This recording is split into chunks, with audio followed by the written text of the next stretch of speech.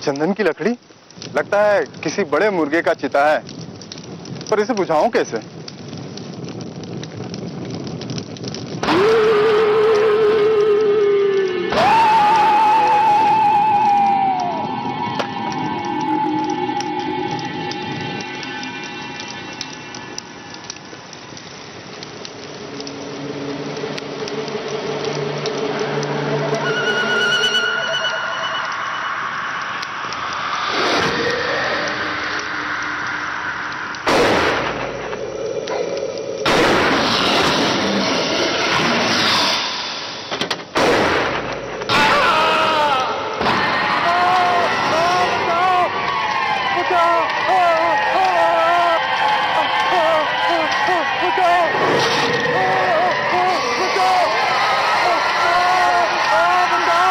सदियों से अच्छाई और बुराई के बीच जंग होती रही। अच्छाई ने बुराई पर जीत हासिल की, लेकिन बुराई का अंत नहीं हो पाए।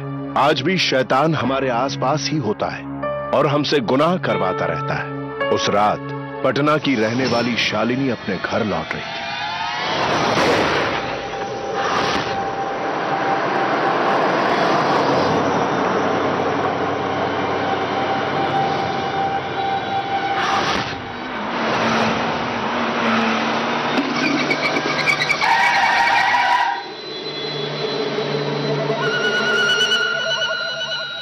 लोगों को जरा से भी सिविक सेंस नहीं है, बीच रास्ते में कुछ भी रख देते हैं।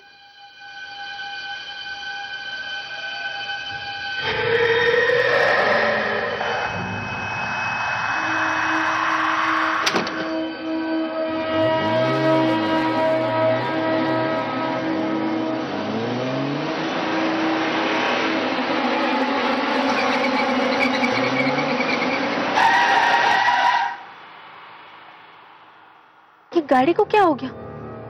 अभी तक तो ठीक चल रही थी, ये जाम कैसे हो गई?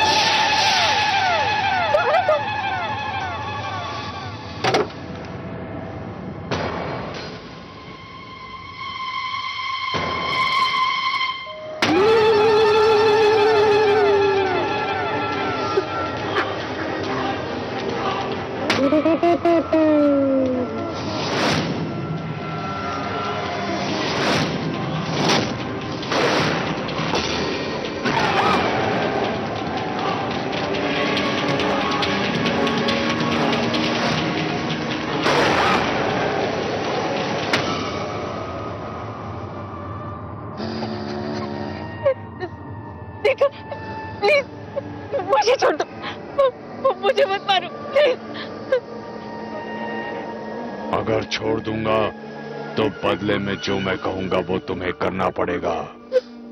हाँ, मैं करूंगी, जो बोलोगे वो करूंगी।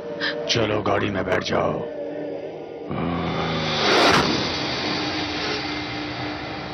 अब गाड़ी चलाओ।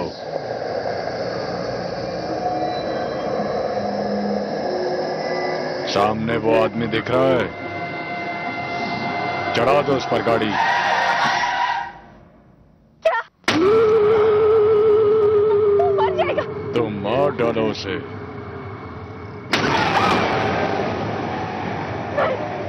मैं किसी का खून नहीं कर सकती।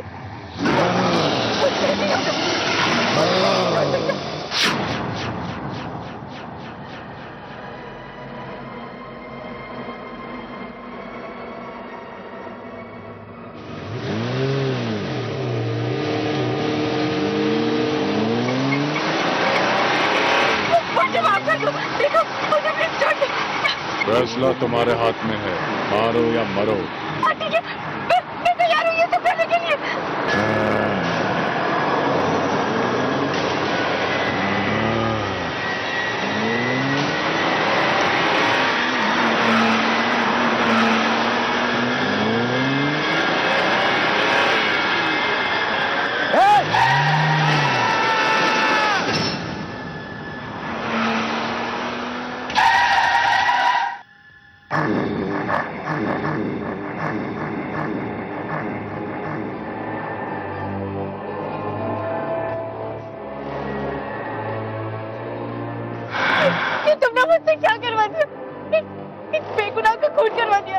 गाड़ी छोड़ दो यहीं। देखो, मुझे घर जाने दो। नहीं, मुझे छोड़ दो। तो छोड़ दो मुझे किसी अपने करीबी इंसान के पास, तभी छुटकारा पाओगी मुझसे। अपनी मुक्ति के लिए तुम्हें अपने किसी खास इंसान के पास छोड़ना होगा मुझे।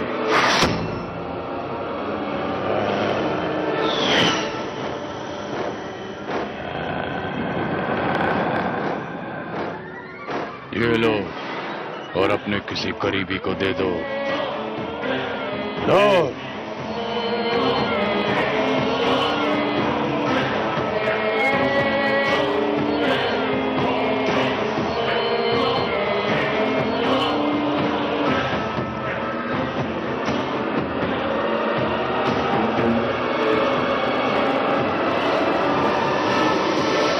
रोहन और मैं ऑफिस में साथ साथ काम करते थे। धीरे धीरे हम दोनों बेस्ट फ्रेंड बन गए।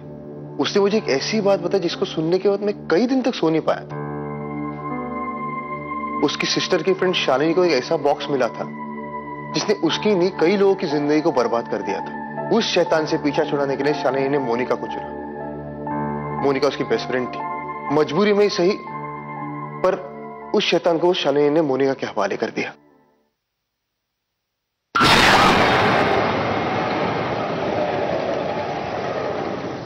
क्या हुआ शालिनी? तू ठीक तो है ना? हाँ, मैं ठीक हूँ। वो इससे मिली नहीं थी ना इतने दिनों से, इसलिए मिलने चली आई। देव, बहुत अच्छा किया। ऐसे ही आती रहा करो। मैं तुम लोगों के लिए कुछ अच्छा सा नाश्ता बनवाती हूँ। हाँ? और बता कैसी है? मैं ठीक हूँ। मोनिका, वो मैं तेरे बर्थडे पे नहीं आ सकी। क्या है ना, मम्मी पापा से मिलने चली गई थी। सॉरी वॉरी ठीक है, लेकिन मेरा बर्थडे गिफ्ट कहाँ है? लाई हूँ ना। लाई है तो दे फिर।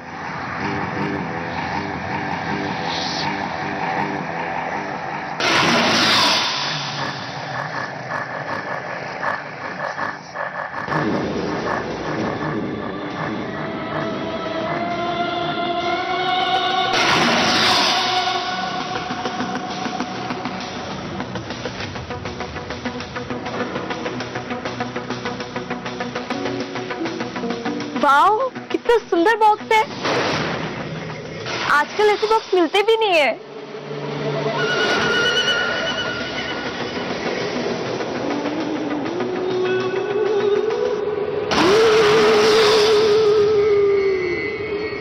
एंटीक लग रहा है। Thank you so much.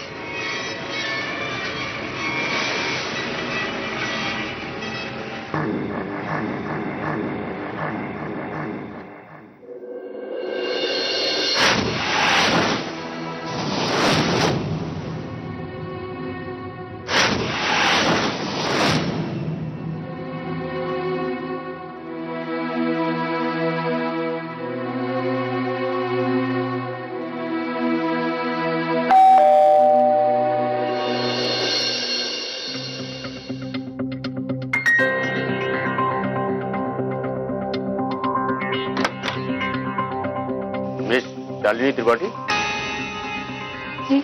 आपको एक खून के सिलसिले में गिरफ्तार किया जाता है। क्या? मौका वारदात पर आपकी गाड़ी मिली है और आसपास आपके फिंगरप्रिंट्स भी मिले। आपको मेरे साथ चलना पड़ेगा। लेकिन मेरी बात तो सुनिए सर, मेरी बात तो सुनिए।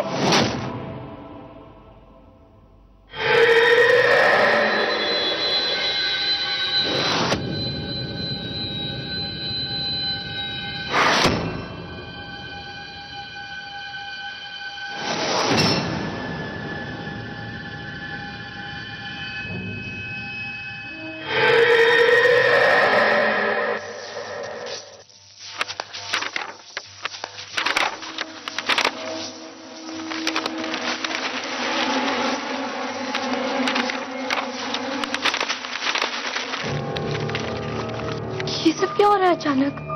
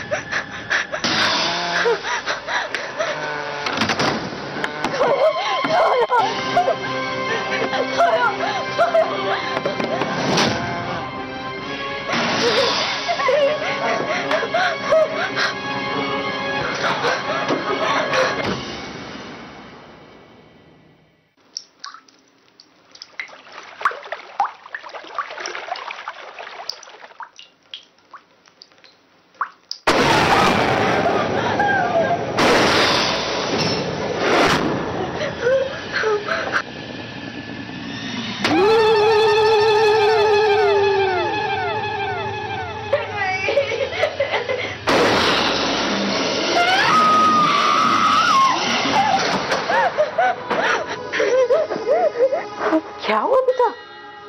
इतनी जोर से क्यों चिल्लाई? कहाँ? टप में खून है।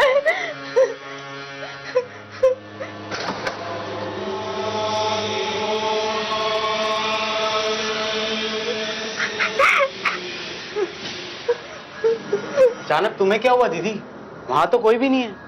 नहीं, वहाँ है माँ। माँ मेरा यकीन कीजिए, वहाँ कोई था और टब में खून भी था।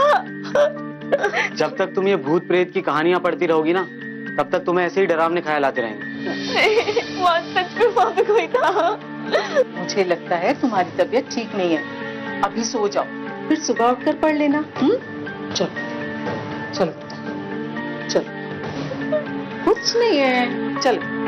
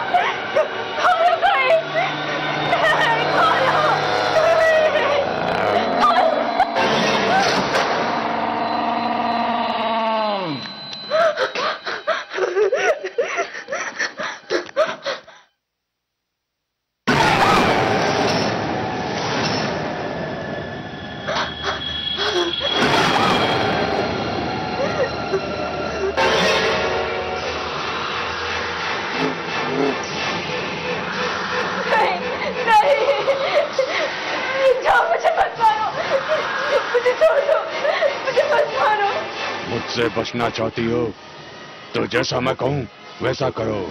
ठीक है, मैं वैसा ही करूंगी।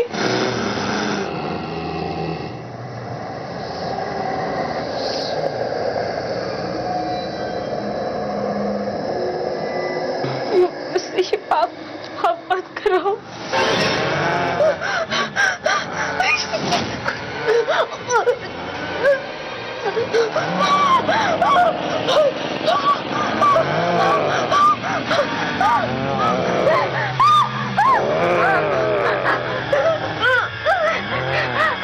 अब बोल, अपनी जान देगी या नौकरानी की जान लेगी?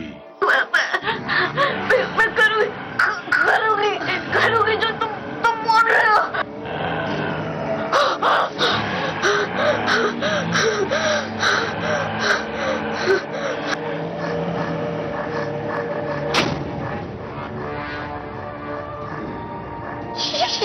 ये मैं नहीं कर सकती, ये नहीं कर सकती मैं। तुम्हें नहीं करना है, जो कुछ करेगा ये बिच्छू करेगा। इधर नौकरानी की जान गई और तेरी जान बच गई। बिच्छू छोड़ दे बिच्छू।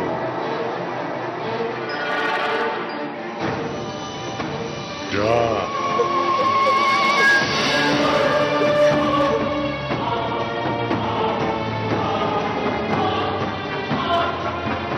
छोड़ दे।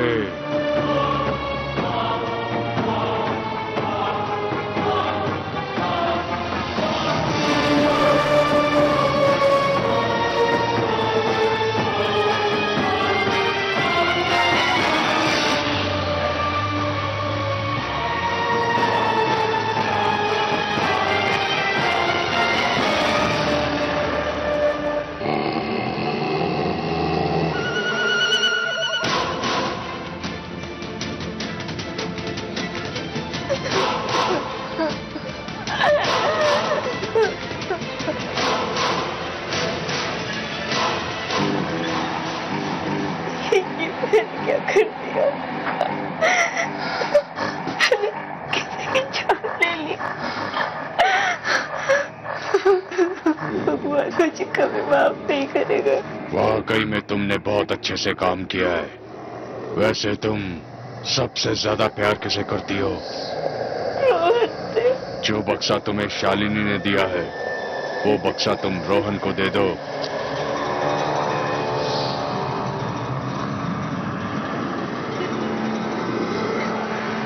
मैं तुम्हें छोड़कर चला जाऊंगा और फिर तुम आजाद हो।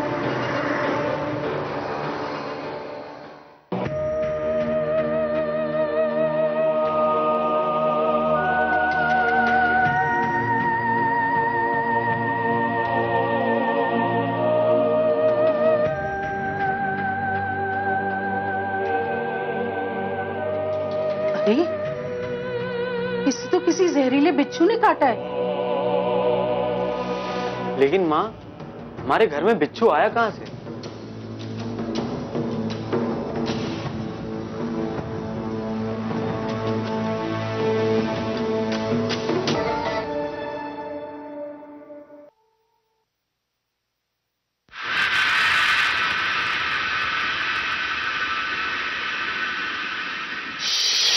जो बक्सा तुम्हें शालिनी ने दिया है वो बक्सा तुम रोहन को दे दो। मैं तुम्हें छोड़ के चला जाऊंगा।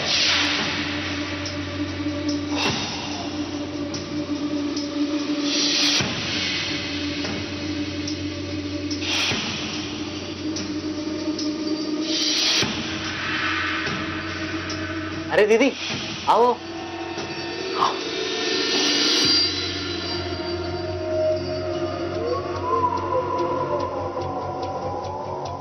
दीदी, अब तबीयत ठीक है आपकी?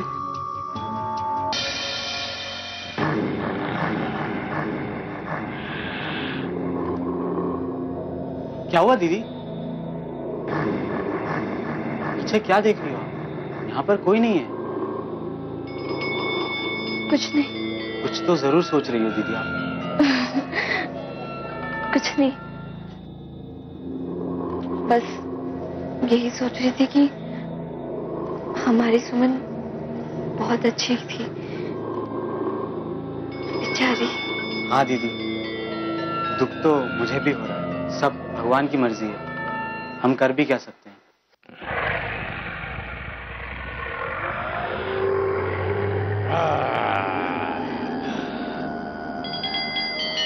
ये क्या है दीदी, मेरे लिए लाई हो?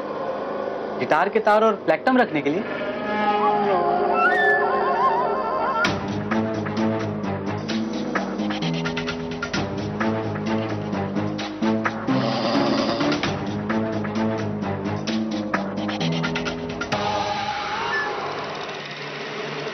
ये तो एकदम एंटीक लग रहा है।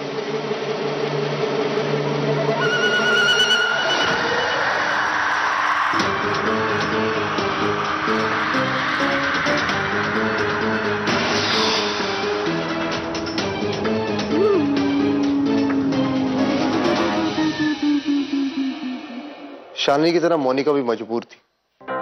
उसने अपनी जान बचाने के लिए एक ऐसा फैसला लिया जो बहुत ही चौंकाने वाला था। उसने अपने सगे भाई रोहन की जिंदगी में उस शैतान को ट्रांसफर कर दिया। रोहन एक शरीफ इंसान था, उसे इस बात का जरा भी एहसास नहीं था कि उसके साथ क्या होने वाला है।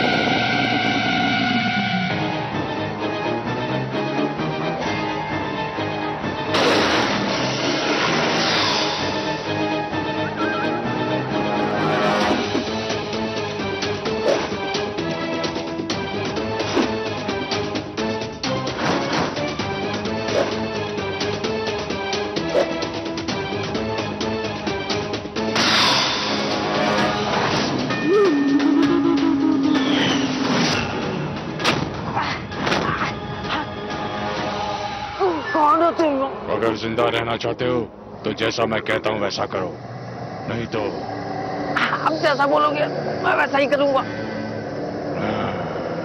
बोलो क्या करना है? खून करना है।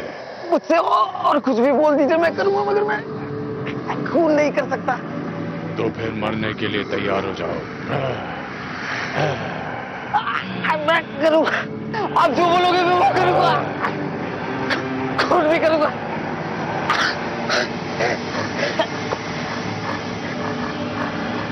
बताइए किसका खून करना है? अपनी माँ का। उस शैतान की बात सुनकर रोहन को तो एक बार भी विश्वास नहीं हुआ था। वो शैतान रोहन से इतना बुरा काम करवाना चाहता था जिसकी कोई कल्पना भी नहीं कर सकता। रोहन के पास दो चॉइस थे, एक तो अपनी मां को मार डाले या खुद मर जाए। वो कश्मकश में था, उसे समझ नहीं आ रहा था कि वो क्या करे।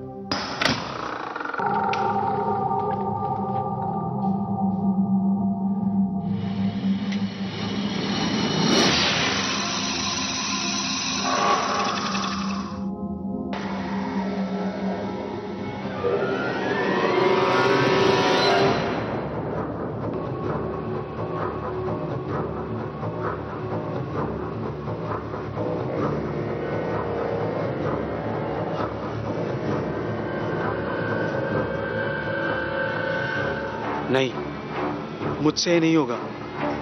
मैं अपनी माँ को नहीं मार सकता, भले ही मेरी जान चली जाए।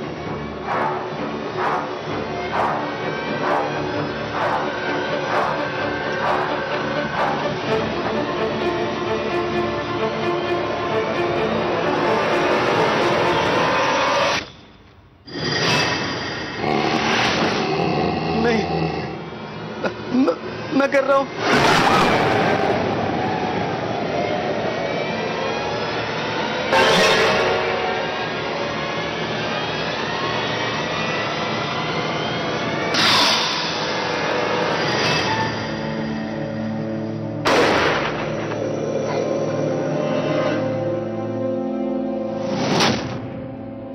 दीदी। रोहन नहीं।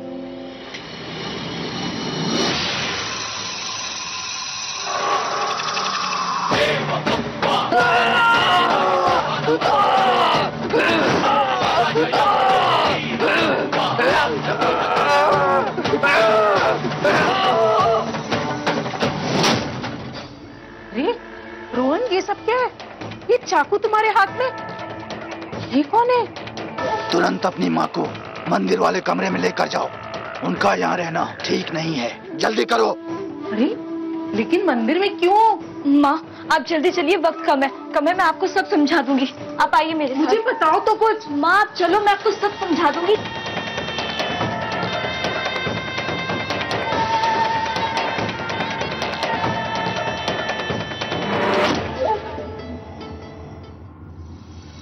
मैं कितना बड़ा गुनाह करने जा रहा था।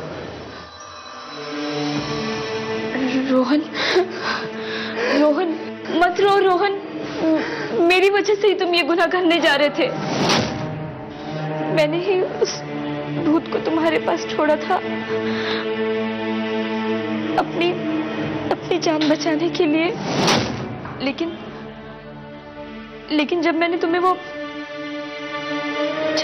वो बक्सा दिया तो मुझे एहसास हुआ कि वो भूत भी तुमसे वही करवाएगा जो उसने मुझसे मेरी दोस्त शालिनी से करवाया।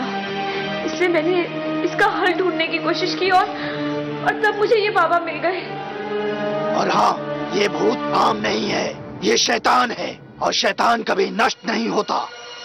लेकिन ये शैतान हमारे पीछे क्यों पड़ा है? हमने किसी का क्या बिगाड़ा है? ये हमसे क्यों गुनाह कराना चाहता है? शैतान का काम है दुनिया में बुराई और आतंक फैलाना। कभी दंगे करवा के, कभी युद्ध के द्वारा, कभी मानव जाति का सर्वनाश मानव के हाथों करवाकर वो जीवित रह बुराई को शक्तिशाली बनाता है। इसलिए वो खुद भी शक्तिशाली हो जाता है। अब सिर्फ एक ही रास्ता है, शैतान को काबू में करना होगा। लेकिन कैसे? वो तो बहुत ताकतवर है। उस शैतान को वही कैद कर सकता है जिसने सारी जिंदगी कभी पाप नहीं किया हो। और ये काम सिर्फ तुम कर सकते हो। मैं? हाँ, सिर्फ तुम, क्योंकि मेरी विद्या कहती है तुम एक पवित्र व्यक्ति हो। बुराई को खत्म करने के लिए अच्छाई को ही आना होगा। ये लो।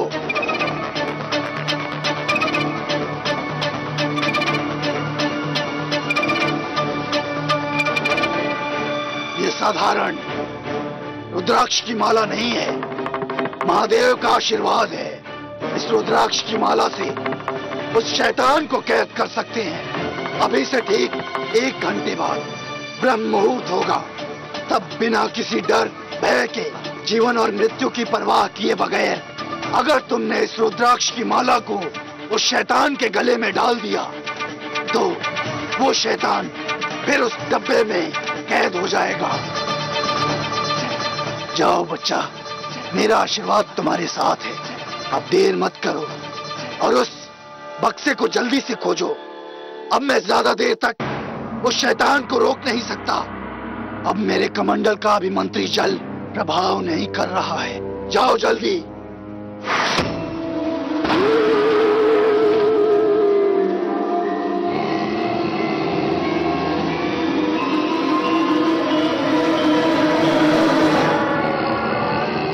अगर तू शैतान है तो मैं भी महादेव का भक्त हूँ।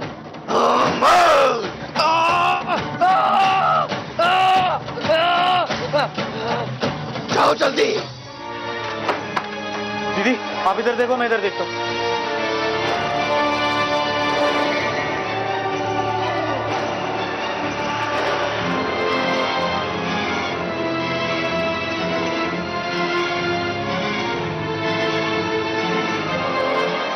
दीदी सिर्फ 50 मिनट बचे हैं, जल्दी ढूंढो।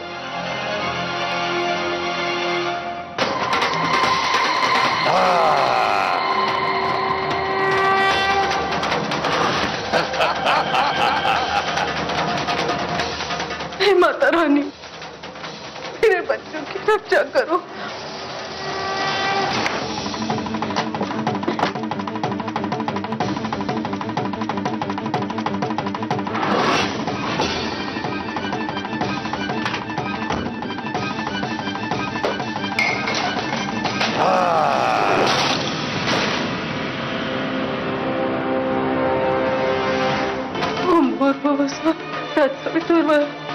भर्गो देवस्य धीमहि धियो यो न प्रचोदयात्। ओम भूर्भुवस्सुः तत्सवितुर्वरेण्यं भर्गो देवस्य धीमहि धियो यो न प्रचोदयात्। ओम भूर्भुवस्सुः तत्सवितुर्वरेण्यं भर्गो देवस्य धीमहि धियो यो न प्रचोदयात्।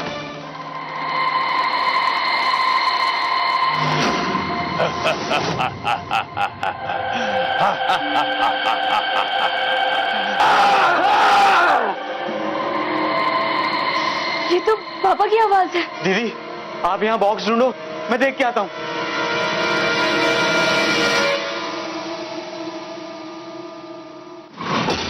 ये तो गया, अब तेरी बारी है।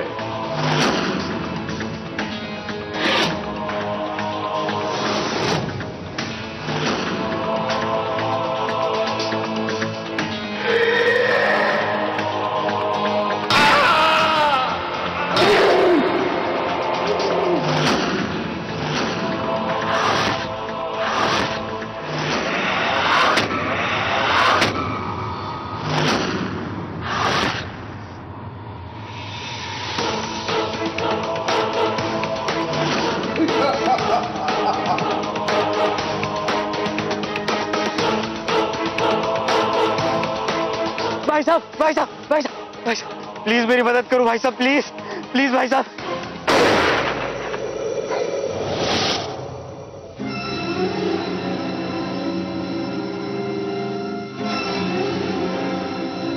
ये क्या है दीदी, मेरे लिए लाई हो? गिटार के तार और प्लेटम रखने के लिए?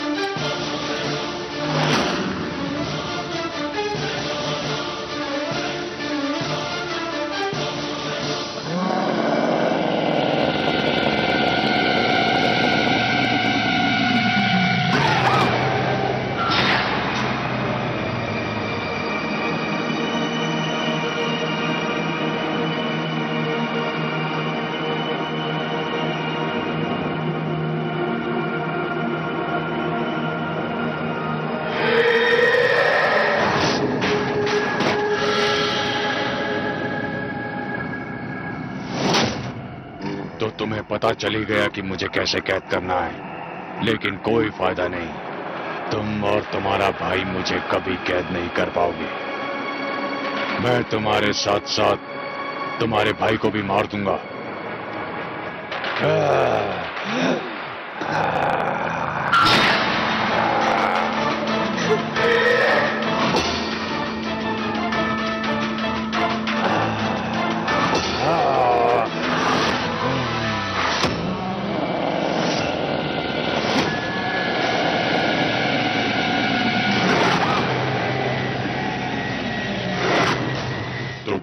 चली गया कि मुझे कैसे कैद करना है, लेकिन कोई फायदा नहीं। तुम और तुम्हारा भाई मुझे कभी कैद नहीं कर पाओगे। मैं तुम्हारे साथ साथ तुम्हारे भाई को भी मार दूंगा।